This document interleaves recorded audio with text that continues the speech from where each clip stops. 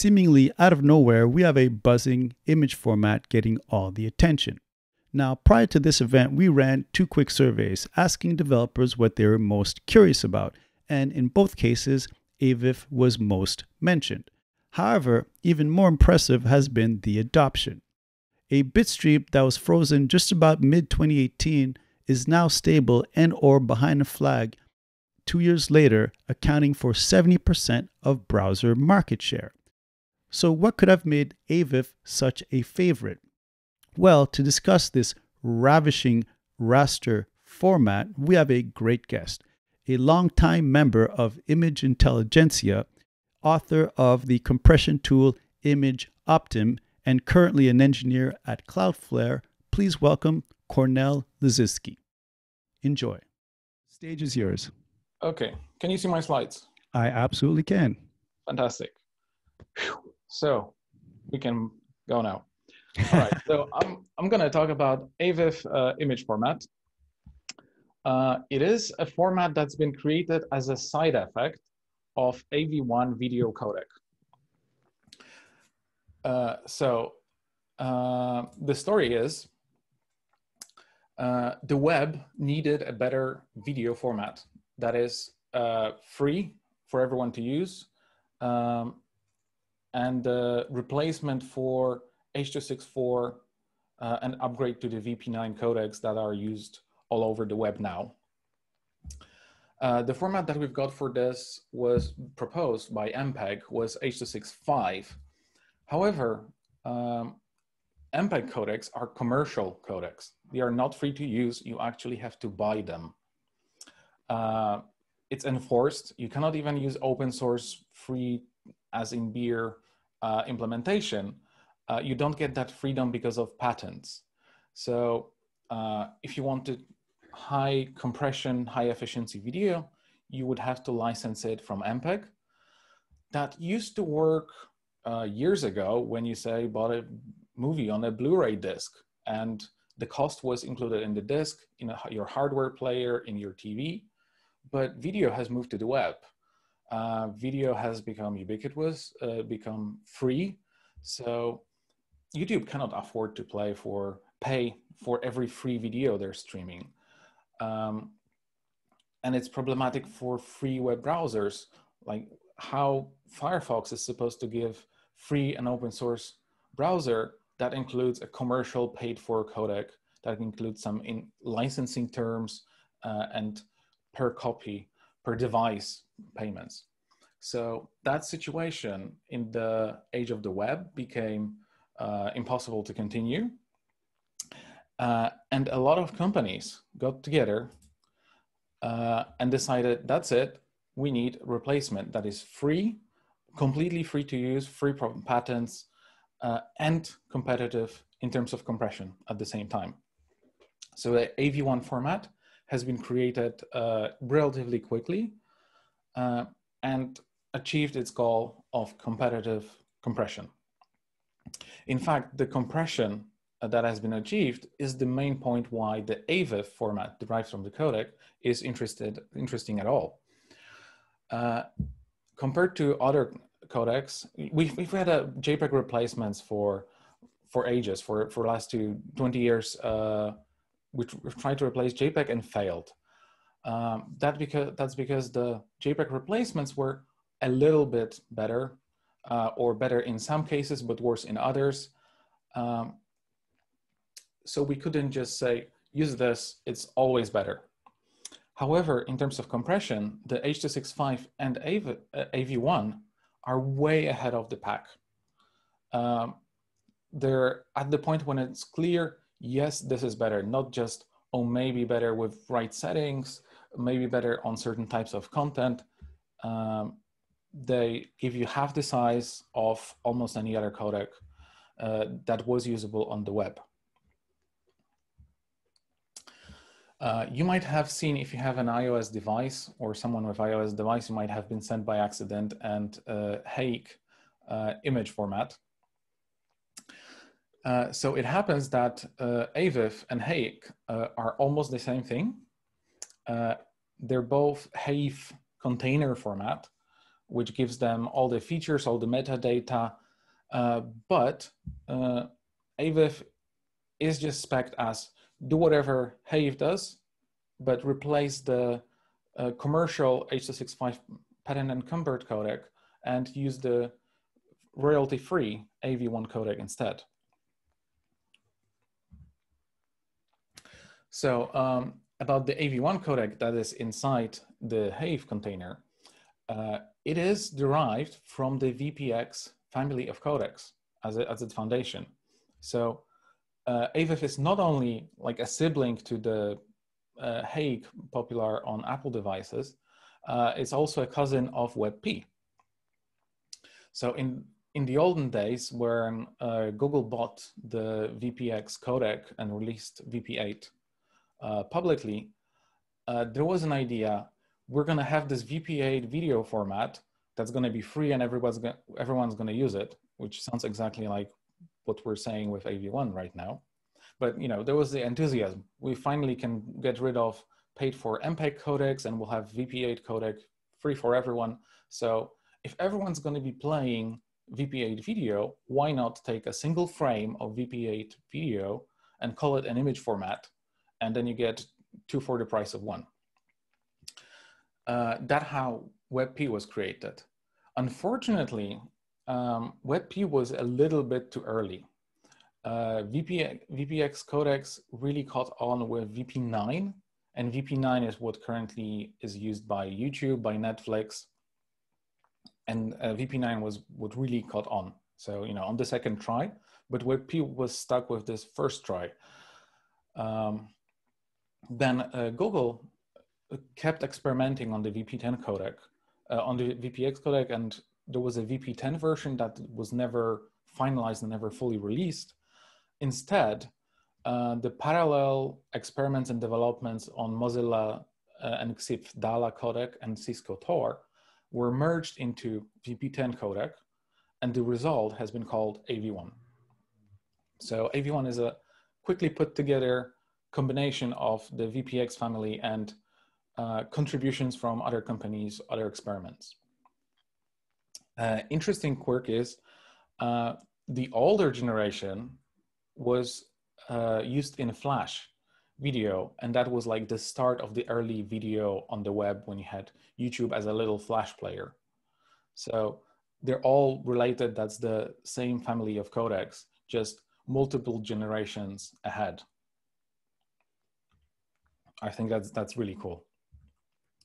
So in terms of how AVIF looks like, you might wonder. So if you compress something with a JPEG, it has this characteristic blocky look with ringing artifacts. If you've worked with images, you can immediately recognize, yes, this has been compressed with JPEG. And that typical JPEG look has been sort of a baseline that later codecs tried to fix.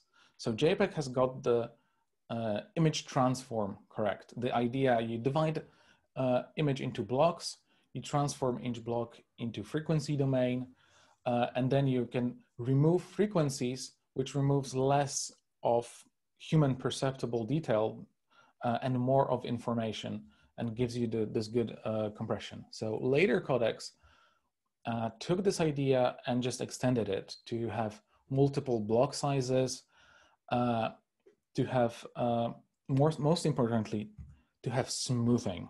So this problem of JPEGs ringing artifacts was solved by, let's just blur it away. So VP8, WebP, and most other codecs have this blurring feature inside their encoder, inside the decoder, that hides all the blockiness and all the ringing artifacts. It doesn't prevent them from happening. They happen and then they're washed away. Since AV1 is continuation of this idea, it just adds more. Instead of blurring, it has the new feature that was added from the DALA codec, which is called in-painting. instead of applying just blur in all directions in a block, it looks for the primary direction of features inside a block and applies something like a motion blur in the primary direction. That happens to remove the ringing artifacts very, very effectively, preserves straight lines, and does not introduce ugly blurring. It's still a form of blurring, and of course it's at higher qualities. You don't actually see this literally. It's covered up by added detail on top of that. But you know, that's the fundamental difference in perceptible artifacts in AV1 and AVIF. However, because it has so many different ways, like different block sizes, different transforms, different types of blocks, some of them can be lossy, lossless. So many features have been thrown into that codec that it doesn't actually have any very characteristic look when you over-compress image. It just loses some details, some things become blurry, some things become wobbly, but it's not like JPEG anymore where you can clearly see something has been overly compressed. In fact, it has rather subtle loss of some details. There are more interesting novel solutions in AV1 and AVIF. Another one is Chroma from Luma. So almost all image and video codecs divide image into separate brightness and color channels. That matches how human perception works like. Our eyes are much more sensitive to differences in brightness in the picture rather than differences in color hue. So if you encode those channels as separate brightness and separate color, you can afford to compress color much more. In fact, WebP and other formats store color at half of the resolution and only brightness at the full resolution. However, all the older formats stored Luma and Chroma channels as basically 3 separate images, encoding them completely separately with no relationship between each other. But you know, if you look closely, these images are correlated, especially where there are edges in the image. When there are edges in the brightness, it happens that there are edges in the color channels. So for AV1, actually it was developed for the Mozilla DALA codec. The idea was, because these channels are similar, let's just encode the difference, the relationship between those two channels, and use the brightness as a guess for where the edges are in the color channels. And if you guess correctly, then you use fewer bits to encode that information and you get better compression. So that created a strength and a weakness in AV1. The strength is you get really sharp edges around colored areas, and you don't get any ringing artifacts, any things that looks like chromatic aberration. You don't get color bleed. So this fixes one of the biggest unfixable flaws with lossy WebP, where the chroma subsampling just forces you to have this trade-off where you have color at lower resolution and you have either some sort of bleed and dirty edges around saturated colors, or color looks even visibly pixelated. In JPEG, you have choice between the smudged and pixelated color or storing color at full resolution called 444. But in JPEG, that costs you extra because you're storing color at higher resolution, so that's more pixels, more data to encode. In AV1, you can use color at full resolution, and it's super cheap because it's just derived from full resolution brightness channel. The downside of this is if you happen to have a change in color that does not have corresponding change in brightness, then there's no crutch for AV1 to help itself with encoding of that.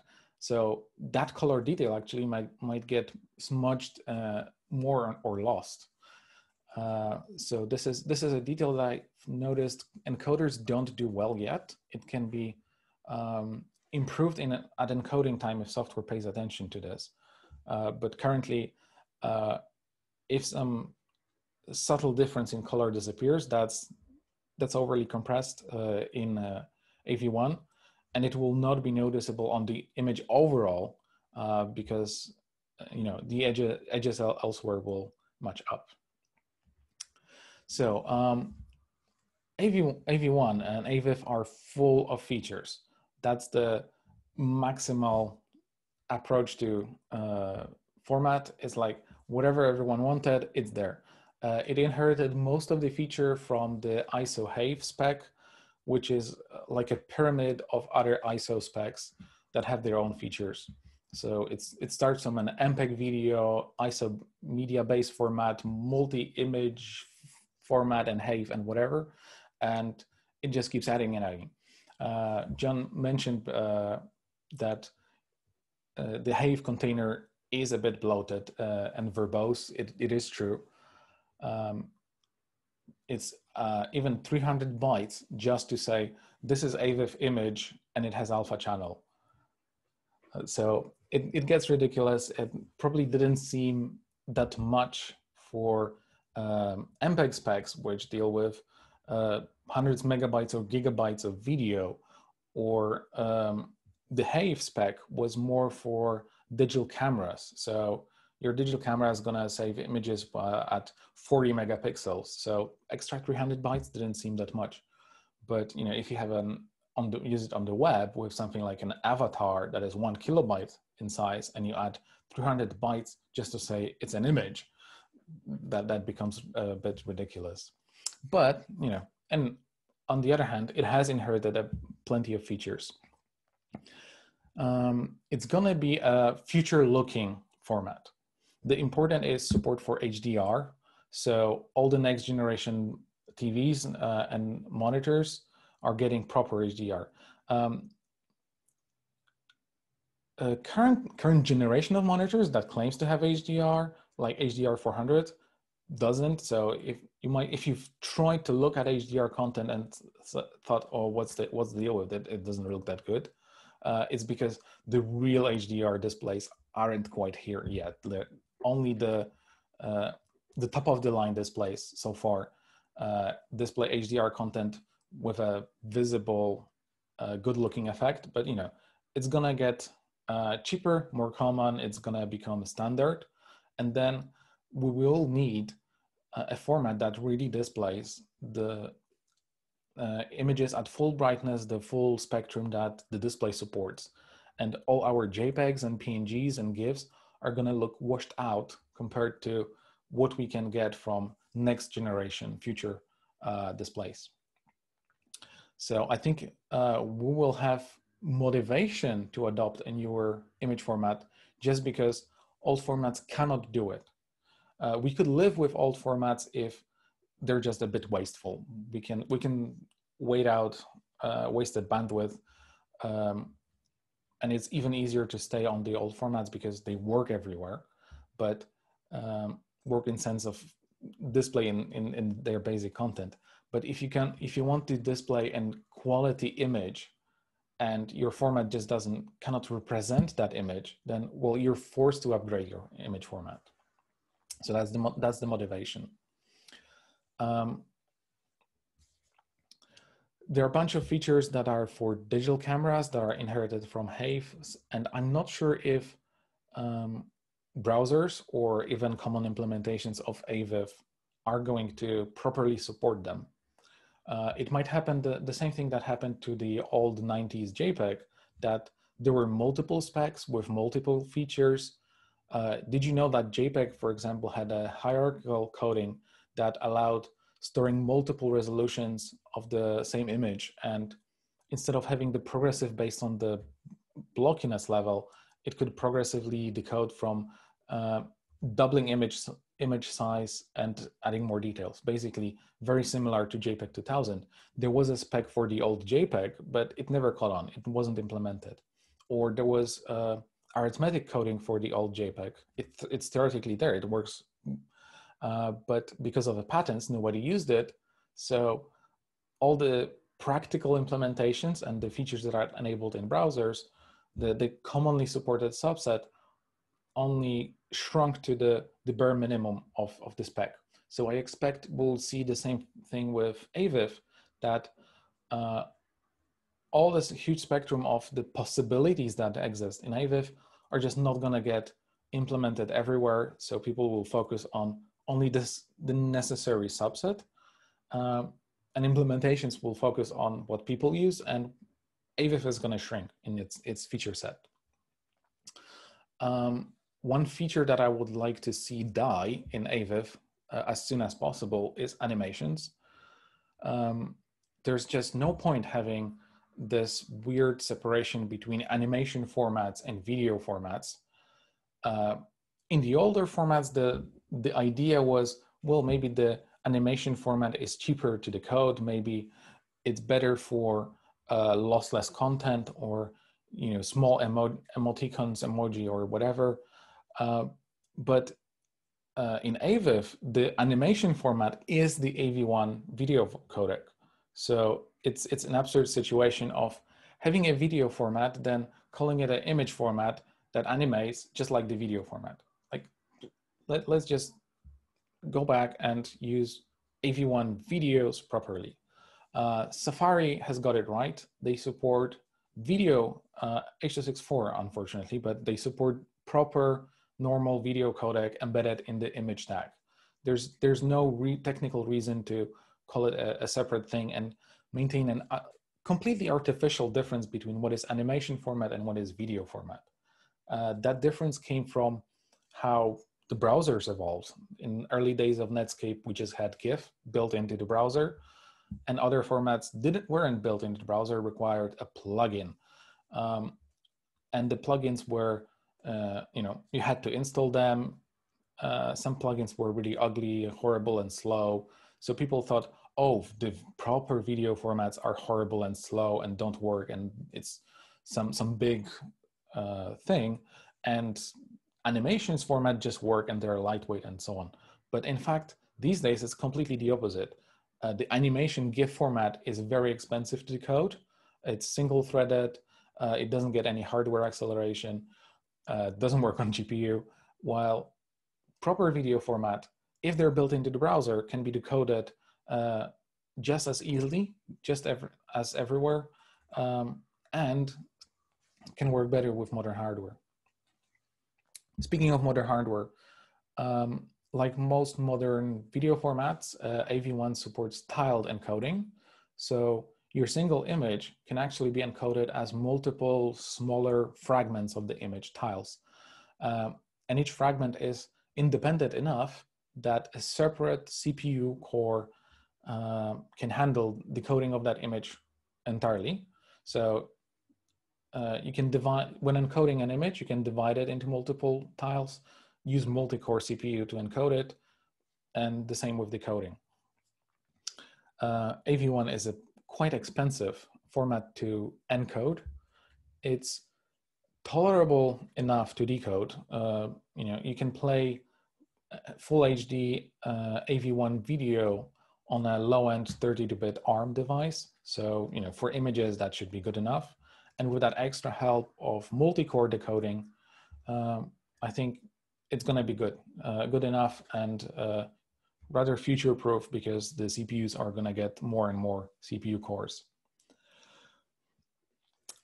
Interesting twist in AV1 is it supports mix of lossy and lossless encoding.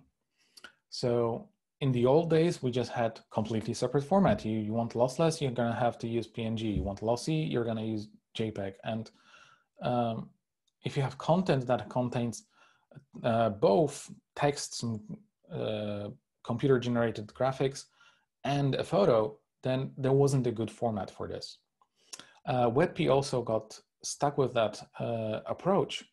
It started as completely lossy codec and then added completely lossless mode, but no way to mix the two.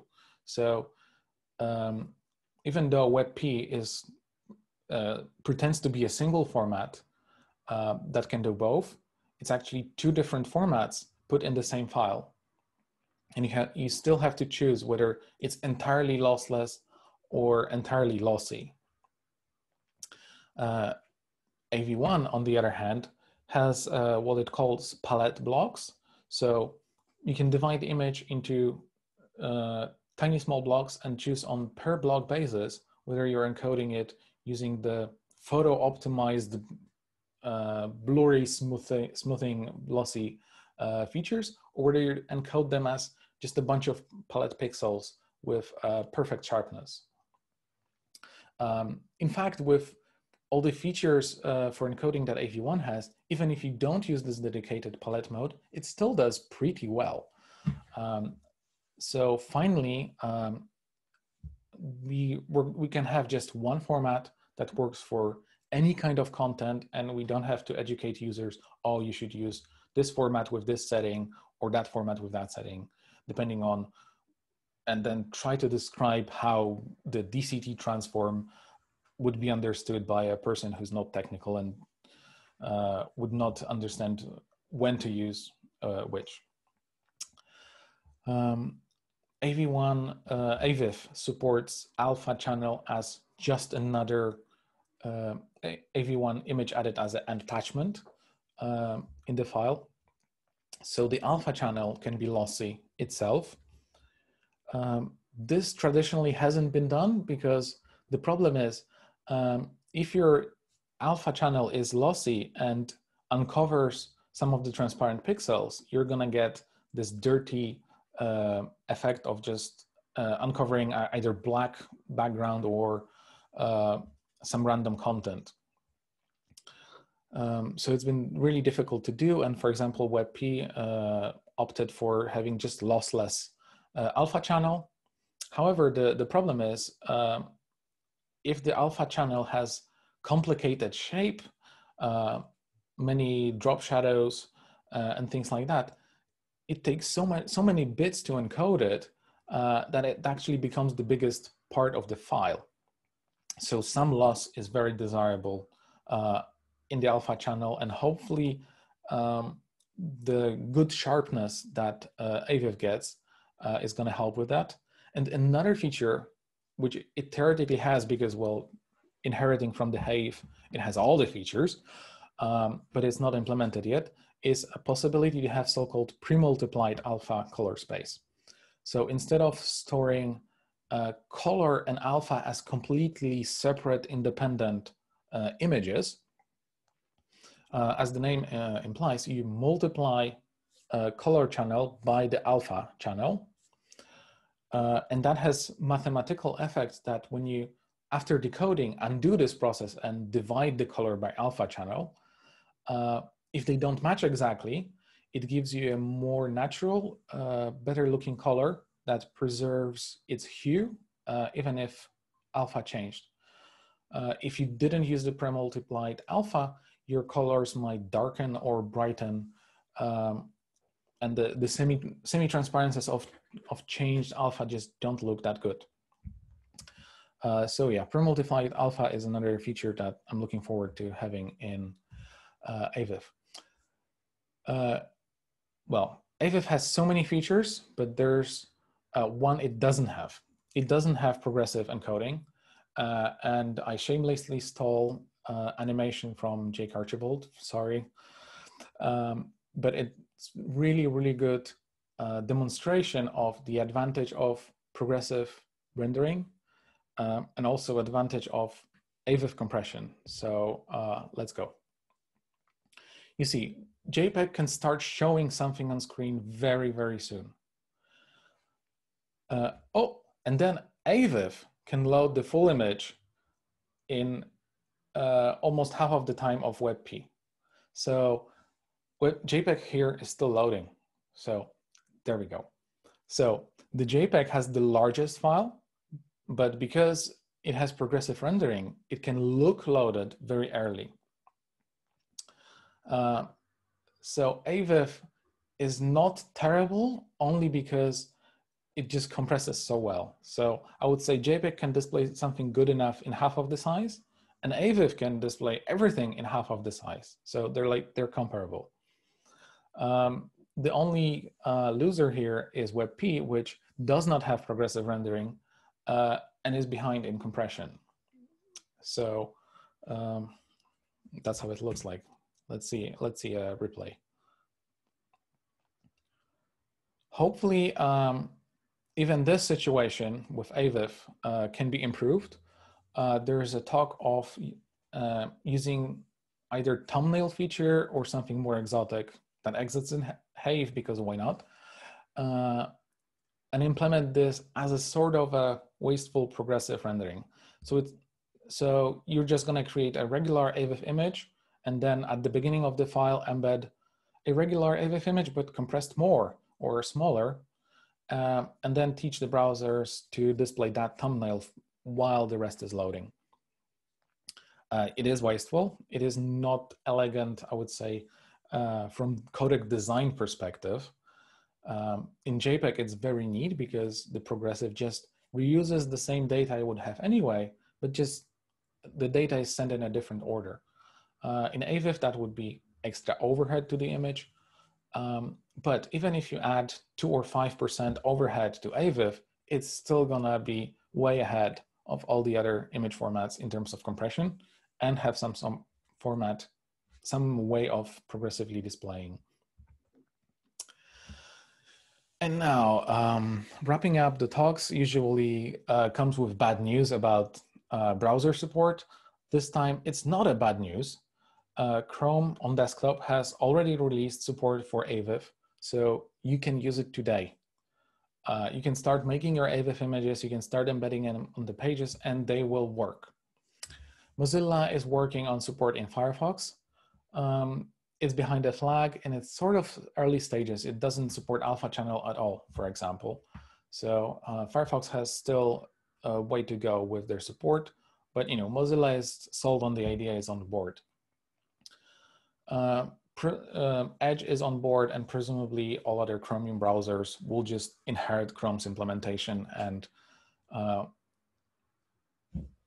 on the next refresh cycle, we're gonna have pretty good AVIF support, at least on the desktop. In terms of support, another really good signal is there are actually many completely independent implementations of AV1 and AVIF. So there's reference encoder, and I think that there's a funny case that reference encoder started by being so slow that everyone else just decided to rewrite it from scratch and create their own encoder. So there's Intel encoder, there's fast Rust-based Ravi encoder, there's libgav and David decoder. This level of support in a codec that is so early in its life cycle is very good. I don't think VP8 or VP9 ever got to that level of support, and these codecs are 10 years old. And on the AVIF side, we have libavif, which is used in Chrome. Because it's HAVE, you can use the general purpose libhave for it. And I've created my own encoder in Rust just based on the ISO specs. So this is implementable, and there's a proof, like there exist multiple independent implementations of the codec. Also, there are hardware decoders shipped with the latest NVIDIA GPUs.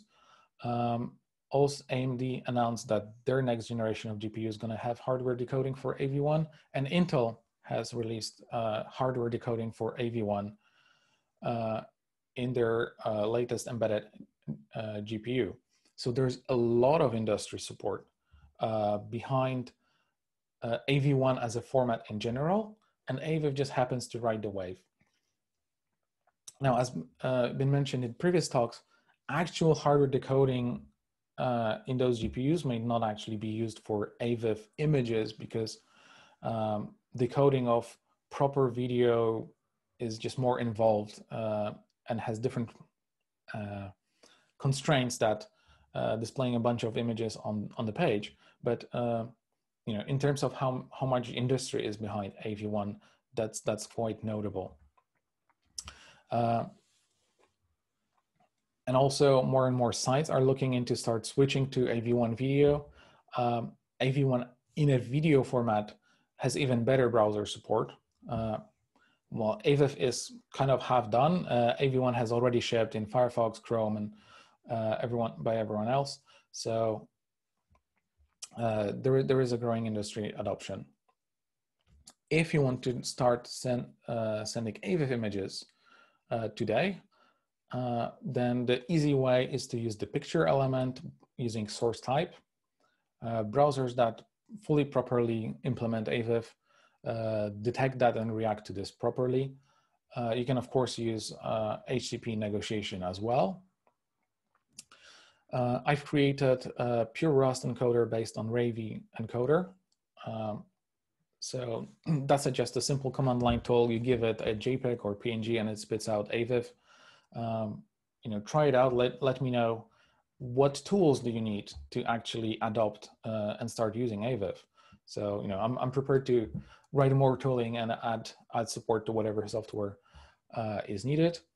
And it happens that I work for Cloudflare, so of course I've added support for AVIF encoding to Cloudflare image resizing service. So that's another thing. If you don't want to install anything on your server or anything like that, you can just pipe your old school images through Cloudflare and have them converted automatically. Yeah, so that's it from me. And I think we can have a Q&A now.